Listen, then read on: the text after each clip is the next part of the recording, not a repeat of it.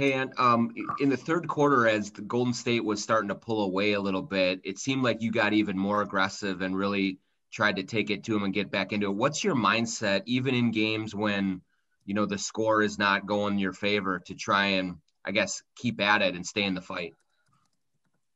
Just keep playing for real. That's all I be thinking. I love to compete, so I just be thinking, just keep playing, bro. The game ain't over, no matter what. No matter what the score is, the game is not over. So I just be trying to compete. And I know you said earlier in the year you were kind of saying how it's not your time yet, how it's kind of for Cat and D'Lo when they are not here and not playing. I mean, do you look at it more as this is your time to Yeah, kind of take control of it? yeah, for sure. Yeah, definitely. Yeah, that's the only way to look at it for real. Yeah. Chris, go ahead. Anthony, second quarter tonight, you really had it going offensively. Shots were going in, making good passes. I'm wondering for you, how much are you a player that thrives off of confidence and things going well early in a game, maybe empowers you as a game goes along? Or are you the type of person that once a play is over, you forget about it, it's just on to the next play no matter what happens? Yeah, pretty much the second one. Once the play is over, I just forget about it. Like, if I turn the ball over, I just don't think about it. I just try to stay aggressive as much as I can. And, no matter if I'm scoring or not, I just try to, keep my teammates involved, like the passes that I have and, the plays that I try to make. I just try to, get everybody involved, make everybody feel like they need it on the team.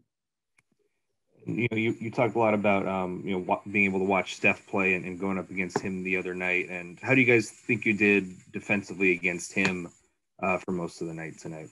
The fourth quarter we sucked versus Steph. The rest of the game we did very, very well. Fourth quarter we had a lot of miscommunications, a lot of just lapses where we forgot that Steph was on the court. I guess because he wasn't playing as well, but he is the best shooter in the world. So I think we got to do a better job just remembering the best player is the best player, no matter how good is he playing or how bad he playing. Jace, go ahead. Anthony, the jumper probably hasn't been as consistent as you'd like this year. So how good did it feel, I guess, to see a few shots fall, especially from deep tonight? I wouldn't say it hasn't been as good as I like. I mean, to me, it's been pretty good. I mean, you're not gonna make every shot. You're not gonna shoot it good every game. You just got to shoot it with the same confidence every time. So I don't really care about not shooting it good the previous game or not shooting it good for stretches of games. I don't really care about that. What people think about me shooting the ball, I don't really care. As long as I got the same confidence every time I step up there to shoot the ball, I live with that night and day. And you talked Monday about how when you had that dunk, it was great just to see an open lane. You guys don't have a lot of shooting right now with the guys, a lot of your best shooters are out right now. How much are you noticing the difference in the way defenses are playing you guys, I guess, with maybe not having as many accomplished shooters on the court right now?